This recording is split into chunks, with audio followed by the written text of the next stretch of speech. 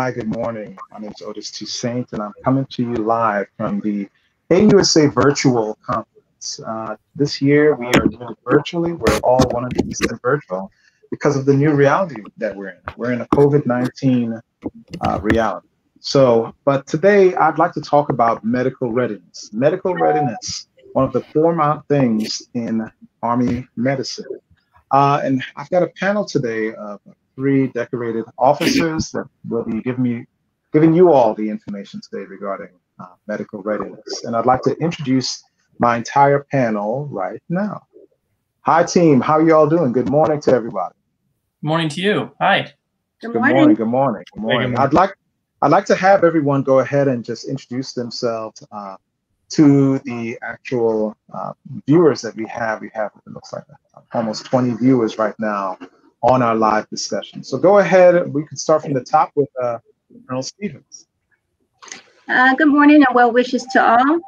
I'm Lieutenant Colonel Yolanda Stevens, currently serving at OTSG G37 Medical Readiness as the Chief of Policy and Training. That's about it. All right, thank you, ma'am. Good morning to you. Next, we will have Colonel Andreas. Hey, good morning, Lieutenant Colonel Gardner Andreas. I'm also part of G37 Medical Readiness. I'm the Operations Branch Chief. Okay, thank you very much, Colonel Andreas. And last but not least, Colonel DINTAMAN. Hey, good morning. I'm Colonel Jay DINTAMAN, the Chief of G37 Medical Readiness and Office of the Surgeon General. I'm a medical corps officer. I'm a neonatologist, which is a physician for premature babies, and just started in the position a couple months ago. But I'm thrilled to be here and also super excited to be backed up by such strong team members in Lieutenant Colonel Stevens and Lieutenant Colonel Andreas as well. So pleased to be here this morning. Awesome, awesome. Good morning. And so I really appreciate you all joining us on this panel this morning. The Surgeon General of the Army, General Dingle, also appreciates everyone taking the time this morning to come and actually talk about medical readiness for our viewers today. But before we go into the slides, I'd like to have, when the terminology medical readiness is presented to you, I'd like to have the panel go around and just tell us in a quick, brief manner, a 15, 30-second definition, what exactly medical readiness means to you. Ma'am, if you could go first. What medical readiness means to me is being ready to serve wherever is needed medically. Okay, thank you. And Colonel DINTAMAN, what about you? So I'd echo those sentiments. Individual medical readiness is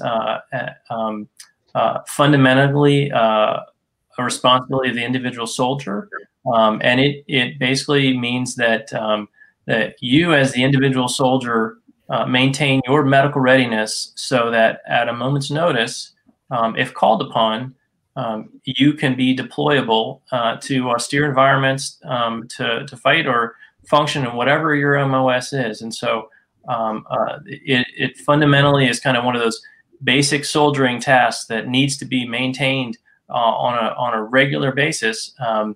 Because if an individual is not medically ready, then there is a decent chance that they may not be actually able to deploy. And the commanders, our country, is counting on every service member being ready to deploy at a moment's notice. And while readiness doesn't equal deployability, there is a definite connection there where our individuals or soldiers who are not medically ready, many times or many cases may not be deployable as well. Okay, so medical readiness essentially affects the fighting force strength overall for all of our military organizations. And Colonel Andreas, if you can give me just an additional, an addition to your predecessors, what they've said. Yeah, so the most important thing that Colonel DINTAMAN said there was austere environment. So when we deploy our soldiers, we only deploy them to austere environments. We don't typically deploy them to Disneyland or somewhere nice. So individual medical readiness means that the soldier needs to be fit and able to go into an austere environment where they may not have a great amount of medical capability to provide them ongoing care. So they got to be strong and fit and ready to be in that environment for an enduring period of time, and be able to do their mission with strength and endurance.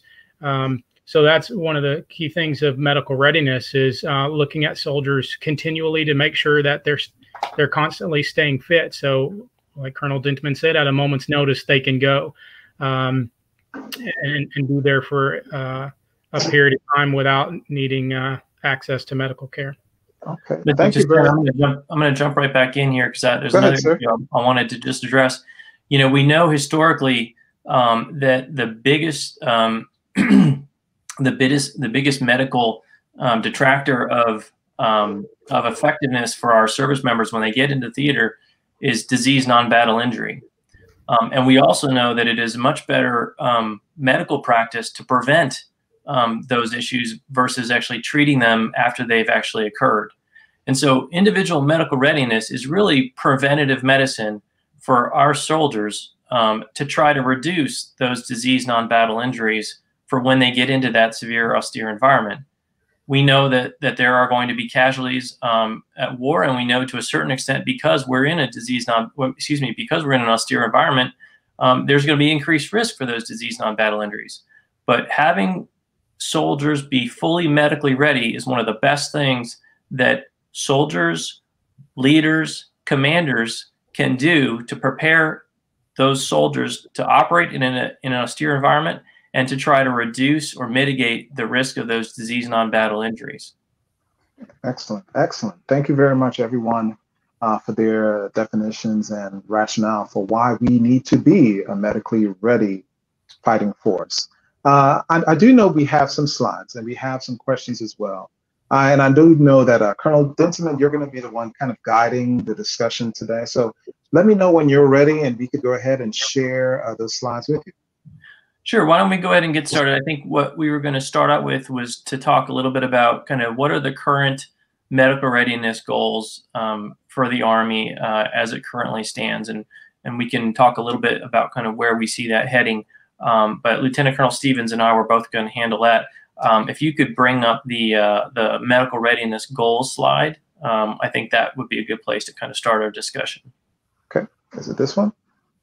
It should be the next one, I believe. There we go. Oh, one more. Sorry. One more. It's all right. There we go. Okay. So Lieutenant Colonel Stevens, do you want to go ahead and start the discussion? Sure.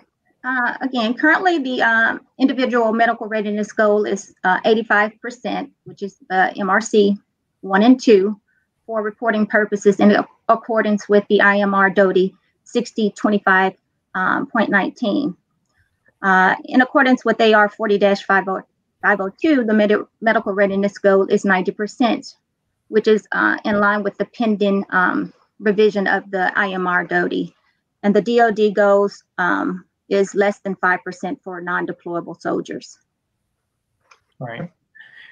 And so the important things I think to take away from here are that the Army has steadily been increasing their medical readiness goals over the past couple of years. And so 90% medically ready, as Lieutenant Colonel Stevens mentioned, a combination of our MRC 1 fully medically ready and then MRC 2 partially medically ready.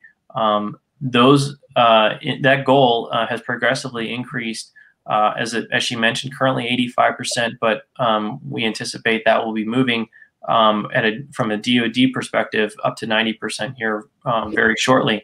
So the Army has already had that goal, although the DoD is going to be matching it here very shortly. When we talk about those medical readiness categories, medically ready MRC 1, fully medically ready is fairly self-explanatory. Essentially means that when you pull up your IMR, that all of you're entirely green. You've had all your annual checkups. You have all your immunizations. You have DNA on file. When we move into partially medically ready, those are where you may have a couple of those items that just need to be corrected. Maybe you need to still have a lab drawn, or you're missing an immunization or something like that. but it is not judged to be impacting your ability to deploy as well. And the idea being that that individual, if they're MRC2, if they have one of those small items that needs to be corrected, that by the time they get to SRP to deploy, those things can be corrected kind of on their way out. They're relatively minor. Now, so the MRC1 and MRC2 goal, as we mentioned, currently 85%, according to the current DODI. Army's, however, is 90%. And then Lieutenant Colonel Stevens mentioned that non-deployable number being less than 5%. It's important to recognize that that's the total non-deployable number. So that's not medically non-deployable. That is the total non-deployable. And so non-deployable is a combination of both administratively being non-deployable as well as medically non-deployable. And so of those, different percentages, the largest percentages is medically non-deployable when you compare it to administrative non-deployability. And so for the Army, and we can talk a little bit here in the next couple slides in terms of kind of where the Army currently stands. There's about 60 of the non-deployable soldiers, about 60 to 65% of those are medically non-deployable versus being non-deployable for some other reason. And then, as we kind of mentioned, while medical readiness doesn't equal non-deployability or deployability, they are somewhat aligned, and they're going to be progressively moving to be more aligned in the future. And again, we don't want to equate medically ready to deployability, because there are other factors that come into play there. But as much as possible, we want commanders to be able to look at what the medical readiness of their force is and be able to make good estimations about the deployability of those service members. Okay, so I guess this can kind of connect to the first question that essentially we have regarding medical readiness. And that first question for the panel is, so what are the medical readiness goals for the Army? I think you've kind of briefed on that information, sir, but is there a certain hard number that overall that we're trying to hit? Yeah, I think I would say that medical readiness goal, as we mentioned, is 90% at this point, which is a combination of the MRC1 and MRC2. And then again, it's not a medical readiness goal, but deployability. We want to have that non-deployability. We want to have that less than 5%. As I mentioned, that's a combination of both admin as well as medically non-deployable. Now, we do not, within G37 medical readiness, we don't have oversight on deployability. But as I mentioned, a lot of what we do impacts medical readiness and the policy behind medical readiness, and that, in many cases, drives deployability determinations. And so it's an indirect effect versus a direct effect from medical readiness. Okay, so let's go back to the slides, and that was a good first question. So would you like to move on, sir? Sure. Why don't we move on? Okay, what's the next thing that you'd like to go to? This one? Well, I think what we'd like to do is go back to kind of where we currently stand. And so let's go to this slide here, total force medical readiness. Okay. And I think we had talked a little bit about, or one of the things that we were going to discuss was, the impact of kind of operating in the COVID environment and what's that done to the Army's medical readiness. This is a what we call the total force medical readiness slide, and in the upper right portion of the slide, you'll see deployability information, which we get from G1, and that kind of illustrates what I was discussing in terms of kind of how the medical non-deployability is kind of the larger percentage of the total non-deployability number.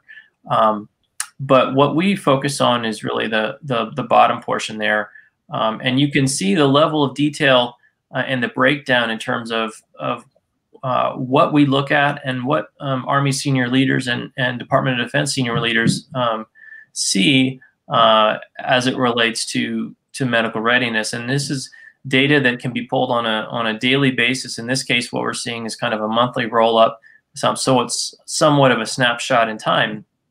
Also on this slide, it reflects kind of where the current goals are and where the Army currently stands.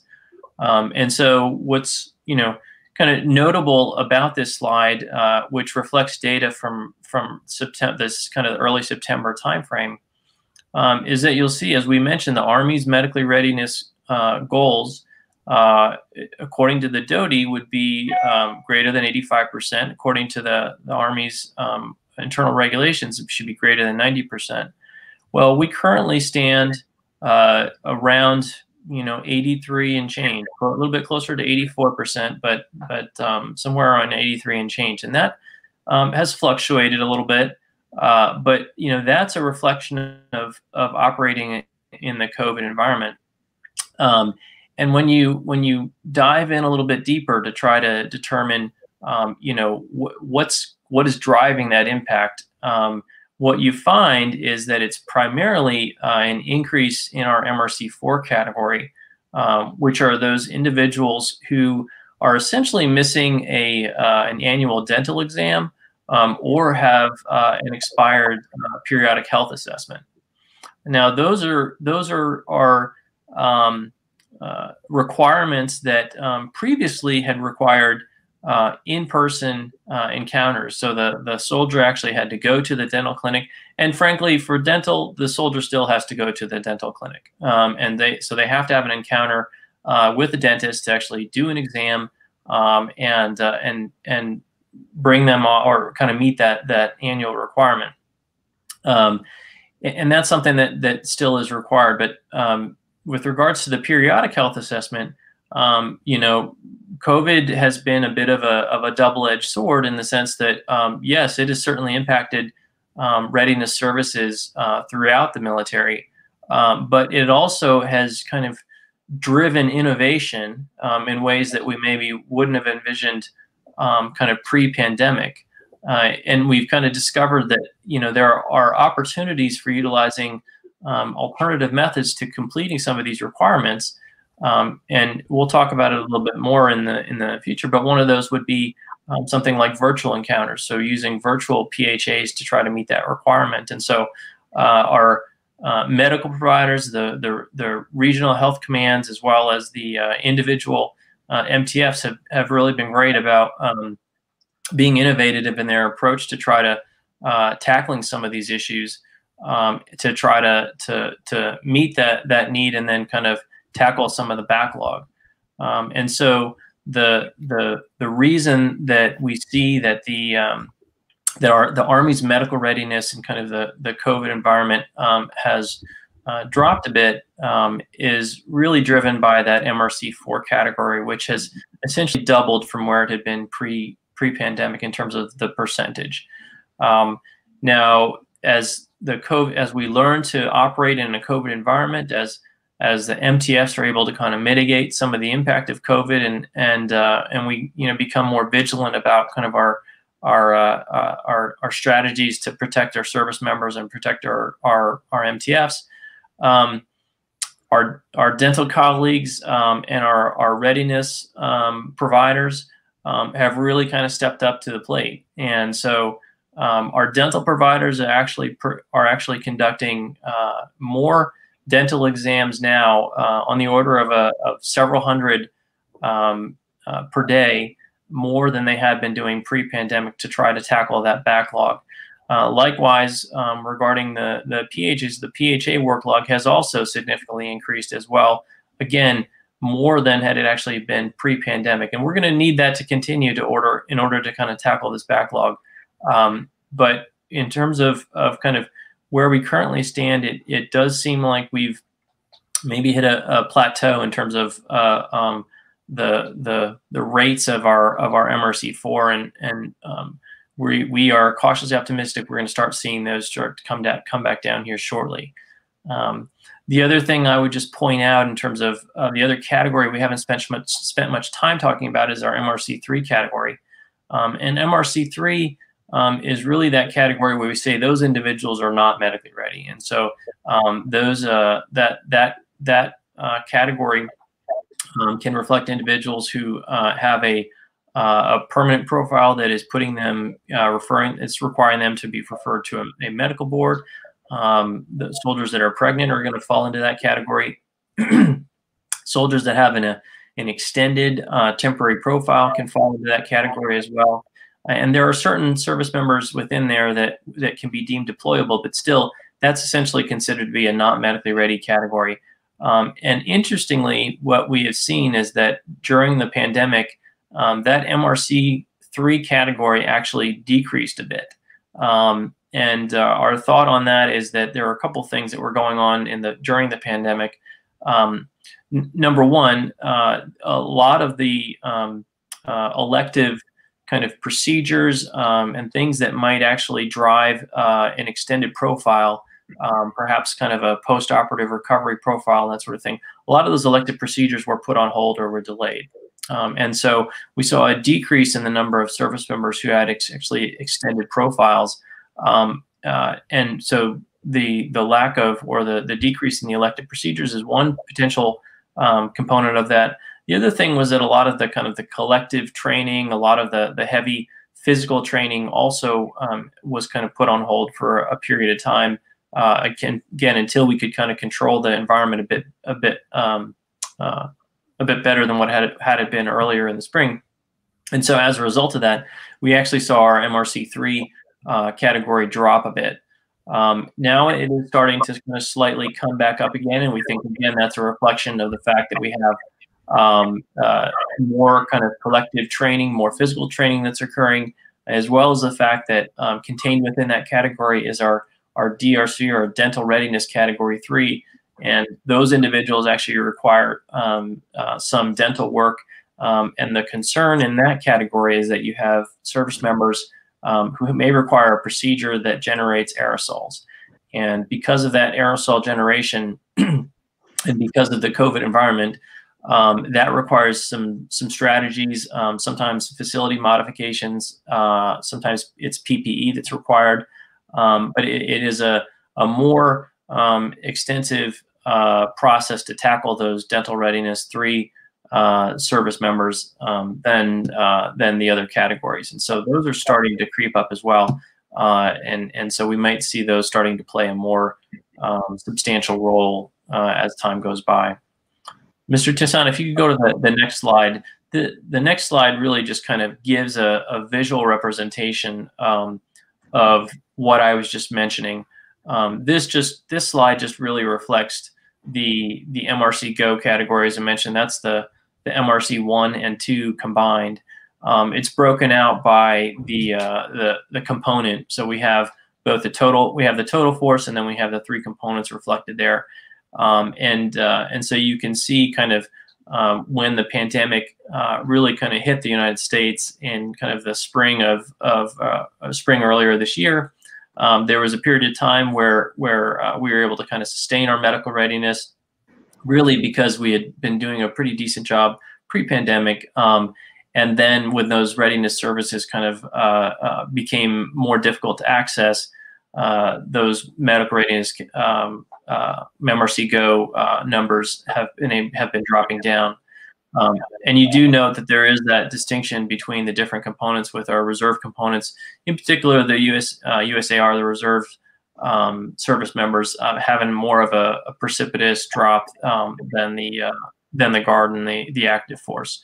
And so that is something that requires our attention to try to help those folks kind of climb back to where they need to be. So I've been speaking a lot right now, and I'm gonna stop talking right now, and I want to open it up to Lieutenant Colonel Stevens, Lieutenant Colonel Andreas. Did I miss anything? Is there anything you guys want to highlight as it relates to medical readiness of the force in the COVID environment? No, sir. You were spot on. Okay. Okay. Okay. I do have a question. So I'll go ahead, sir. piggyback. Yeah, Mr. Tucson, if you'll post that what is the Army doing to mitigate or reverse the effects of COVID on MR? That's one that we wanted to answer for the audience. And I'll say that, first and foremost, obviously across the Army, we're attempting, because anytime a soldier contracts the COVID-19 virus, then, their medical readiness it drops for that period of time until they recover, and then they could potentially have, future impacts due to the virus. So trying to reduce the spread by following CDC guidance. And then using the restriction of movement protocols prior to moving soldiers. So, for instance, PCSing them to a new duty station or sending them to schools. And then also TRADOC has focused at the initial entry training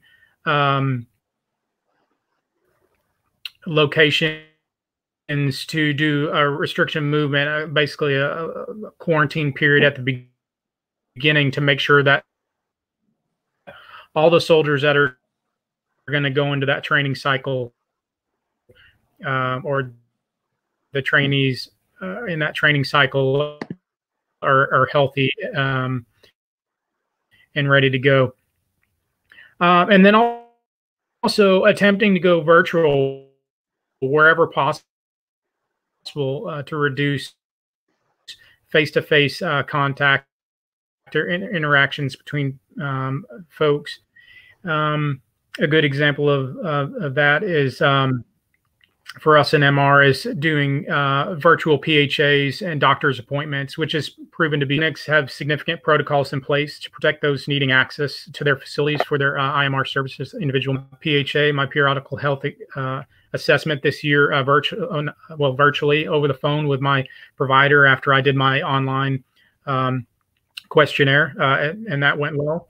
And then for some of my PHA things, I had to go to an MTF, military treatment facility for Belvoir. I did that yesterday for immunizations. I felt safe with the environment. Also yesterday, I went to the dental clinic and got my annual exam and cleaning. So there's protocols in place at our that allow us to have access, but when access face-to-face access isn't required, then we're doing that virtually. So I'll let Colonel DINTAMAN, if he wants to speak about Viper Clinic, or I can do that.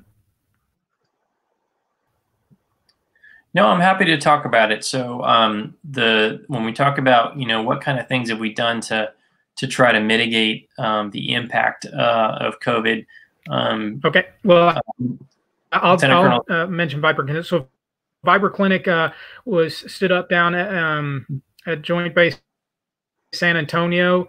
Basically, that's a location where they have providers who are able to execute virtual PHAs for soldiers that don't have ready access to IMR services. Either they're remote or they're MTF due to the COVID environment in their area and things like that.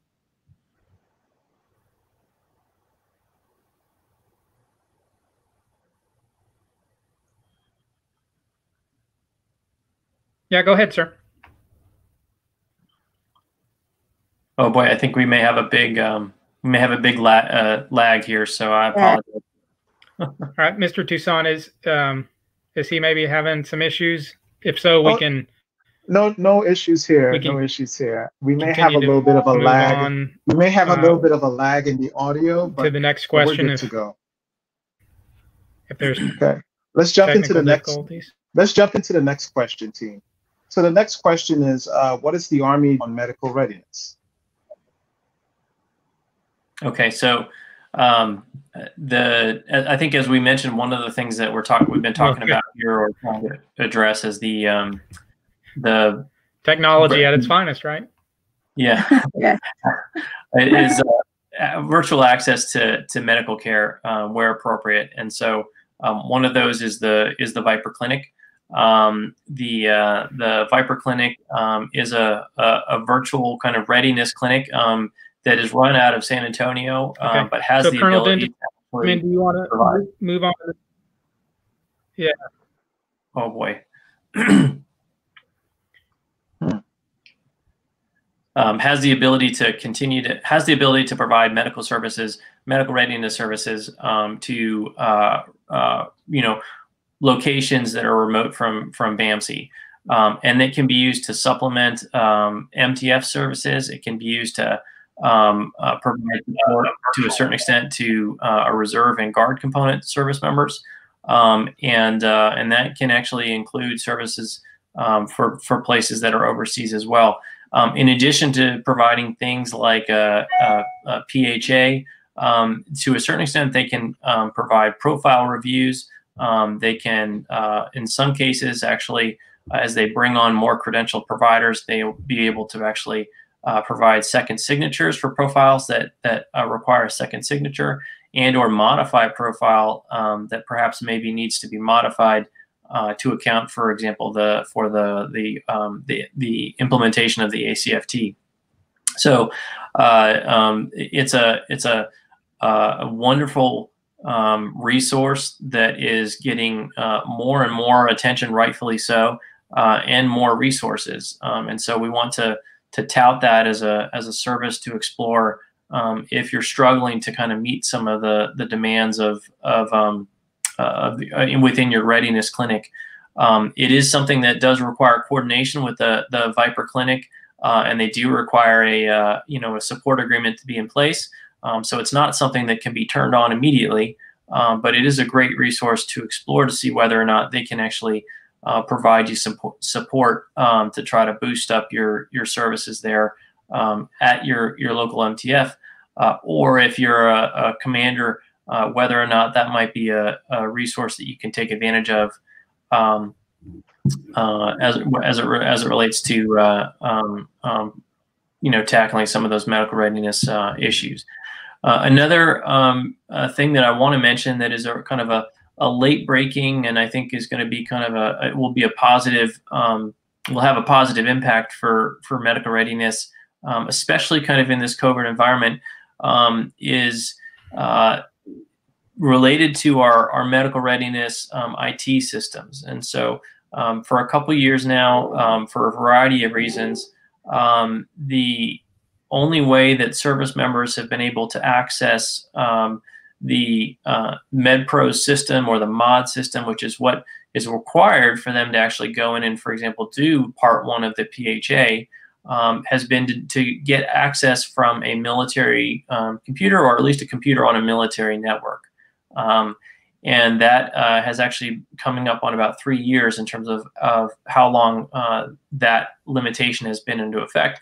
And obviously, in a COVID environment, if you're isolating at home, or if you're trying to limit service members kind of coming together collectively in one location, having the ability to actually access that system from home or remotely can be really value added. And so one of the things that we think we're in the process of testing it right now, but we're cautiously optimistic, is that we think we have established basically a virtual portal that can be accessed from a computer that's on a civilian network with a CAC reader, that the service member can then go into that virtual portal and then access mods through that virtual portal.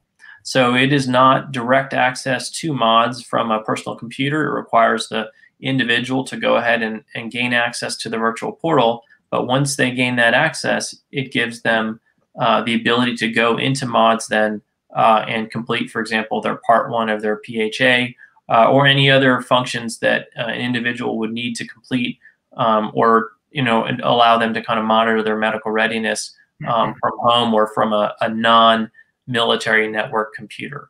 And so that is something that we know the service has been clamoring for, and rightfully so. and it will not.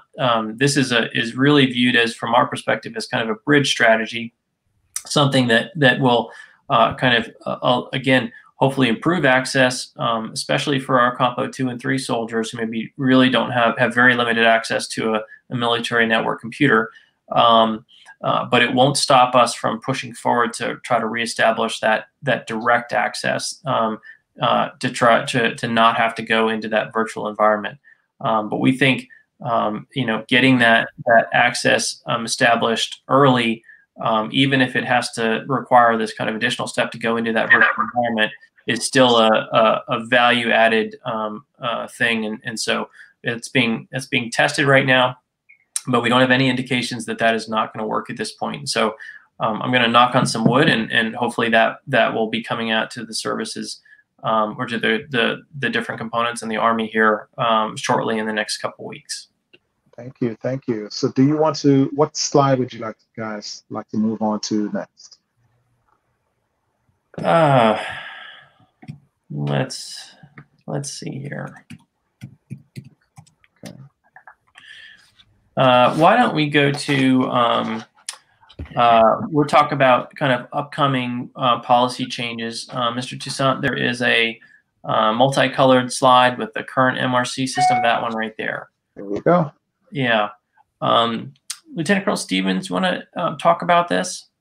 Yes. In regards to the policies coming into effect, the revisions of DOTI 1332.45, which is the retention of non-deployable service members, as well as DOTI, as we mentioned earlier, DOTI 6025.19, which is the individual medical readiness DOTI, and DOTI 6490.07, which is the duty limiting medical conditions DOTI, as well as the 29 April 2020 SecDef memo on military service pre-deployment. And we will begin revising AR 40-501, AR 40-502, as well as our DAPAM 40-502 to align with these Army regulations and medical readiness systems of record. Again, with the DoD goals of less than 5% and our improved reporting systems. We will also be working, as you know, with the new implementation of the ACFT as 1 October 2020. OTSG will be working on a new DA Form 3349, which is for the physical profile that allows providers to annotate functional activities and limitations. So we must ensure that the permanent profiles are updated in eProfile. As well, as far as other policies, we are working with trying to implement the new sickle cell trait screening. I'll let Colonel ANDREAS brief on that a little later, but the Army is planning to implement this universal screening for sickle cell trait screening. As well as we're also, as far as policy goes and training, we're working in developing a JKO online course, writing quality profiles. It's a training course with Medical Center of Excellence, which is MEDCO. The anticipated course launch date is going to be late fourth quarter, but that's coming along well. And then, as Colonel DINTAMAN mentioned, we are working with our mod system, IT change request and prioritization of our systems to come in line with the DOTIs. Previously, we did have a MRC system review, and there was back in September of 2019, we had a OPT, and we were looking to, with the revisions of these DOTIs, moving from 4 categories for our medical readiness categories down to 3. So currently, we have the 4, which is MRC1, which is medically ready, MRC2, which is now currently partially medically ready, and then MRC3 being medically but not ready. So those are your non-deployable soldiers. And then MRC4 was our medically indeterminate. So currently we are proposing to go to 3 categories upon the publishing of the DOTI, IMR DOTI, going from deployable to deployable with IMR deficits and non-deployable. We have a lag there. Okay, so with those 3 categories, deployable will be a soldier has no medical deficiencies. The deployable with IMR deficits, those will include your PHAs, your immunizations, your HIV, your dental, and your equipment. And the deployable with limitations will be your temp profiles, as well as some of your permanent profiles. And then your non-deployable population will be your temp profiles greater than 90 days with complex conditions to include pregnancy, and then your board, your MAR2s, and your MEBs and your PBs. So currently that's what we have in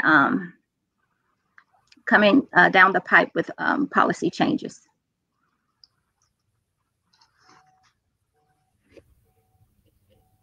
All right, sir. Go ahead, sir. Yeah, no, that's great. This slide that you see in front of you, I think there's a decent amount going on, but the important thing to kind of recognize here is that you know, the top system really gets kind of complicated, and so if you're, you know, a commander, you know, and you have a service member who is MRC3. Well, you have the ability to kind of make a determination, and some of those service members might be deployable. Some of them may not be. Your MRC4, you don't really know, you know, what to do about them. They you know, have requirements that are needed to have the individual be ready to deploy. So the thought really with the proposed system that aligns with the IMR DOTI is really let's try to align medical readiness with deployability. Again, we don't want it to equate with deployability, but we want it to align so that when that commander or that service member looks up their medical readiness, they can make a pretty quick judgment based on where they stand about whether that service member is potentially useful for an upcoming deployment or training or whatever that case may be. And it makes it pretty explicit in terms of what service member, what population is non-deployable. And those are really those individuals who have a condition or something going on with them that is going to require prolonged either recovery or prolonged processing in order for that condition to either be resolved or dispositioned, whatever the case may be. And really it reflects that just about every other medical condition, you know, there is the possibility that individual can be deployed if the right things are taken care of, whether it's, you know, getting the labs taken care of at an SRP site, or whether they have a profile such that the condition is one that will be resolved, you know, just within a brief period of time. And so, like I said, this is going to be upcoming policy revision for us, and is really driven by the publication of the DOTIs that Lieutenant Colonel Stevens was talking about. The ACFT is another one that is kind of currently ongoing, and so the most recent ATP publication and guidance as it relates to ACFT implementation is also going to drive a lot of the revisions that come out of our section as it relates to the profile and whether or not the ACFT, or what conditions in particular, or not conditions, but what activities within the ACFT you know, are required for a service member to be able to perform, and then if they can't perform those activities, what happens as it relates to a medical board referral. And so those are kind of upcoming policy revisions and decisions that are going to be required here in the relatively short term, although obviously we all understand that policy revisions are not something that happen overnight, and so it's something that we've been given a lot of thought of, but it's going to take some time to actually implement for the services. All right. Well, thank you very much, sir. Sir, what would you like to go into next? Let's see here. I think what we were going to talk about was we talked about what's the most what has the biggest impact in terms of driving individual medical readiness. And I think Lieutenant Colonel Andreas was going to talk about that one. Yes. Yes, I'll cover that. So first, I just want to say this because we didn't cover this in our introductions, but you'll see on the slides in several places that it talks about total force. And so we are a total force policy Army, and we are also a total force policy division in G37 medical readiness, because Colonel DINTAMAN is an active component, Compo 1 officer. Lieutenant Colonel Stevens is a Compo 3 U.S. Army Reserve AGR officer.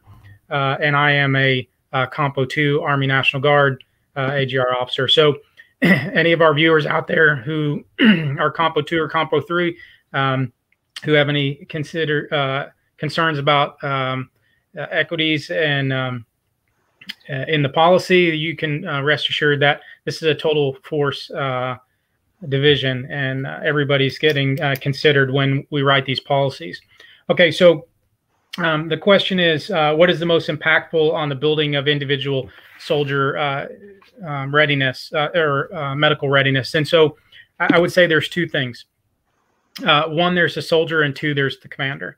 So soldiers have to take responsibility of their individual medical readiness. They need to know their IMR status, when they will go amber at 12 months for the annual requirements, and when they'll go red at 15 months. So they have 12 months of that they're captured under their PHAs and dental assessments and exams. And at 12 months, it goes amber, saying, hey, you need to do this again. It's an annual requirement.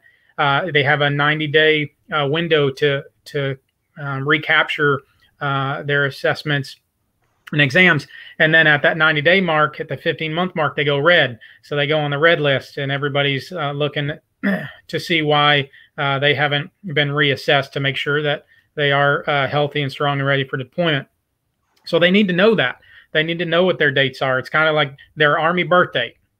They need to know when they're going to celebrate going back to their provider and their dentist to get another look. They need to know their PCM, their primary care manager, and their primary care manager nurse, and using online systems to communicate with them and set up appointments. And then they also need to have familiarity with the facilities that they have access to for IMR, their clinics, their MTFs, and all that other things. The familiarity tends to help them being more comfortable with reaching out for appointments and seeking that care. So just like they're responsible for, they're individually responsible for passing their PT test and being prepared for their PT test, they need to do the same for their IMR. And then the second part is the commanders. The commanders staying focused on their soldiers' medical readiness. I just finished battalion command in May. And that was part of my responsibility, is continually looking at where my soldiers were with their medical readiness, who was going to become amber and who was going to become red, and getting them appointments and following up, ensuring that all their paperwork came back and got in the systems of record. So commanders, they need to utilize the commanders portal that we provided for them, and take the training so they're comfortable and familiar with that portal. They need to know their soldiers' IMR status and track when they need to attend PHAs and doctor's appointments and dental appointments and all that other stuff. Because commanders need to remember this one thing.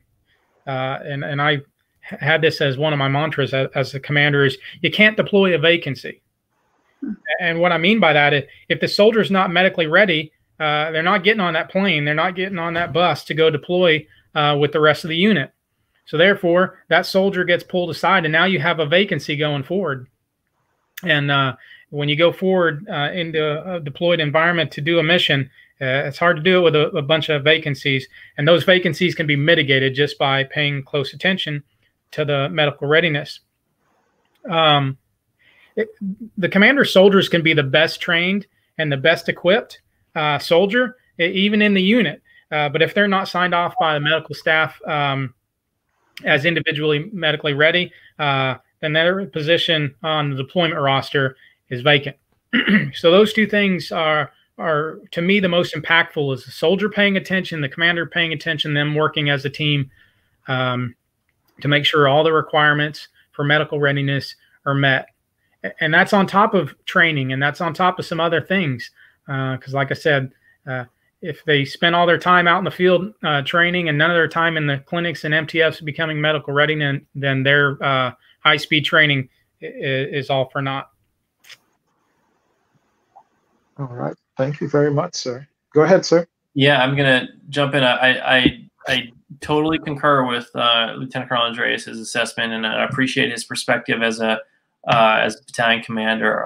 That is 100% absolutely correct.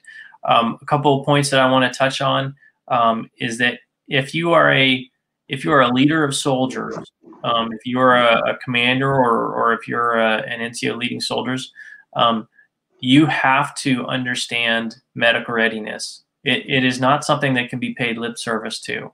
And so if you're a commander, as Lieutenant Colonel ANDREAS mentioned, you have to have access to that commander's portal. And you have to be communicating with the profiling providers for your soldiers so you can make individual deployment determinations for those individuals.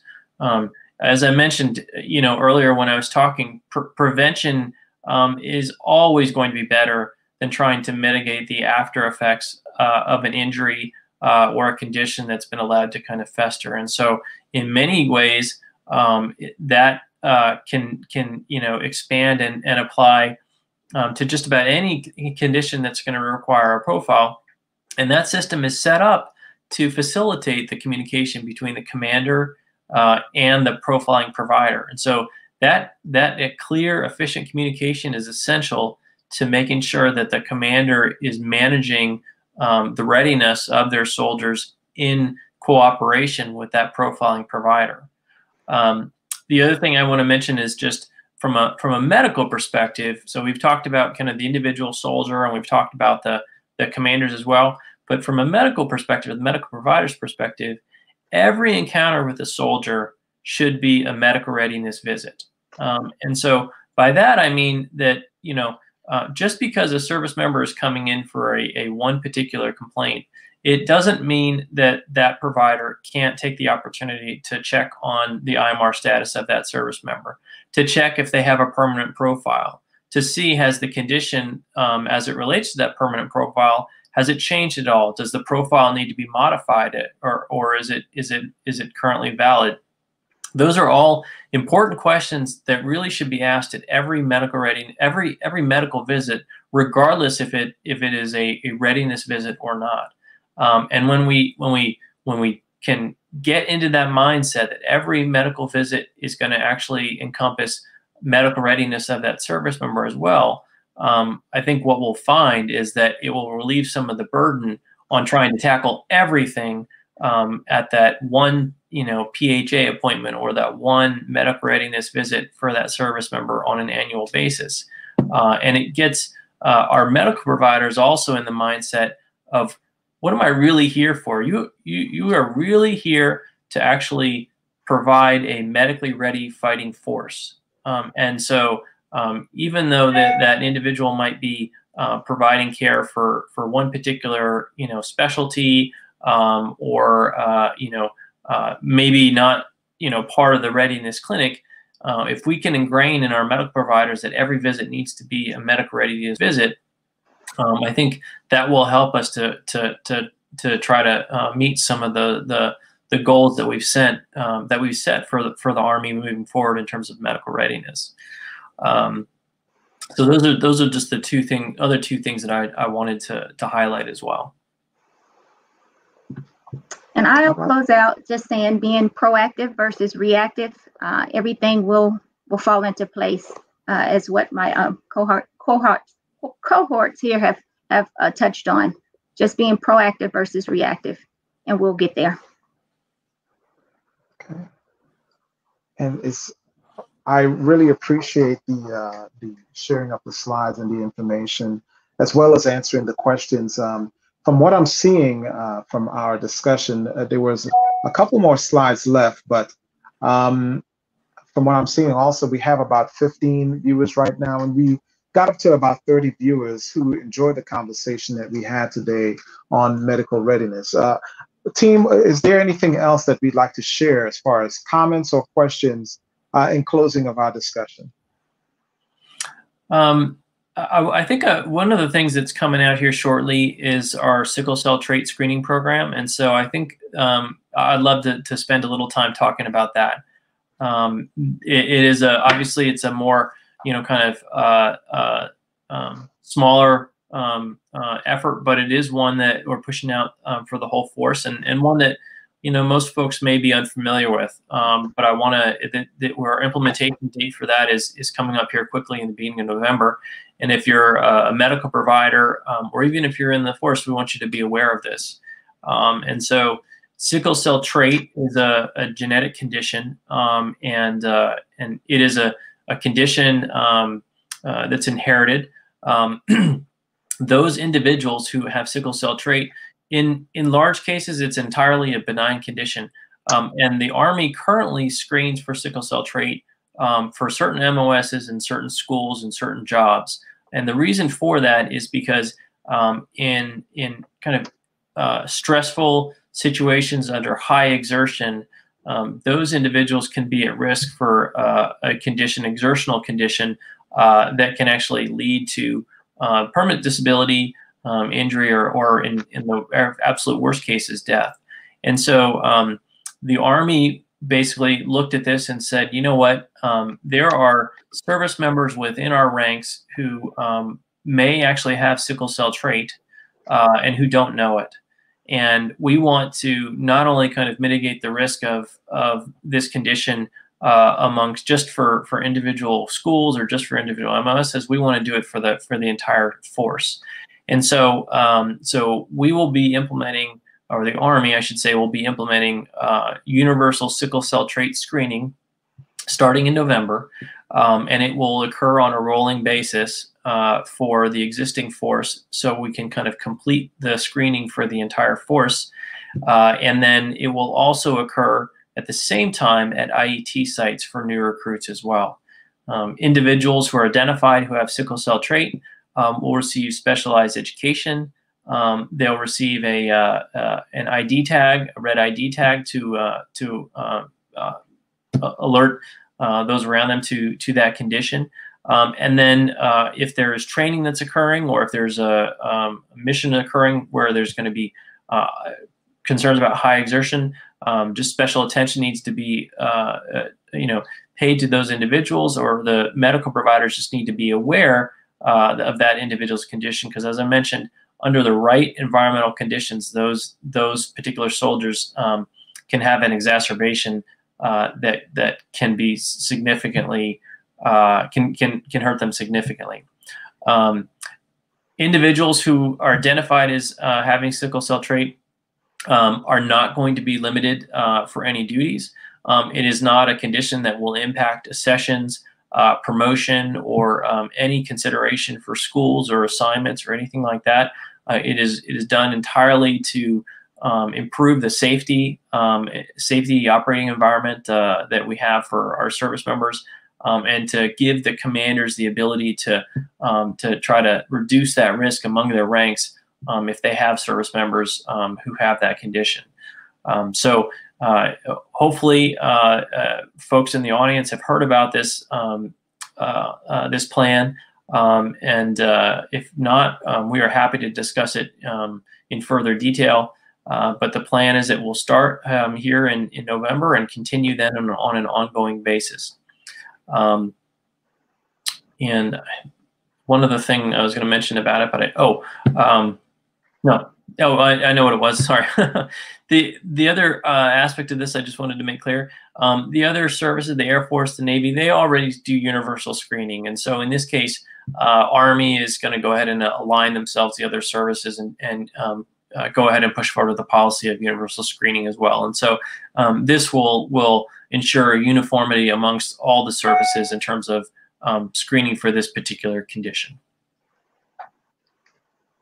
All right, and I believe unless anyone else has any other points to share, I think that would be, I guess, the conclusion of our live stream panel regarding medical readiness with this awesome team that I have here. I just want to say, coming from the Office of the Surgeon General, we really appreciate you taking the time today to come and just share the wealth of knowledge, giving everyone kind of like the raw numbers and the raw data showing the importance of how important medical readiness is to our fighting force for mitigation of potential issues with deployment, and just letting us be aware of the different things that the Army is implementing right now to increase our fighting force across all MOSs. So I just want to say thank you to the entire team for coming and talking with me today. Thank you. Thanks for having us. All right, and everyone. Thank you. Appreciate your time. No problem, no problem. And we will talk a little later. Thank you, y'all. Thank you. And in closing, I want to say to everyone, medical readiness is an absolute necessity across our fighting force. With a stronger, more medically ready association, organization, and soldiers, we can always be at the pinpoint of making sure we can properly exert whatever necessary medical attention, whatever necessary fighting force, and whatever necessary strength that we need in our Army. And as I say in closing every time, as I say in closing every single time, Army medicine is Army strong.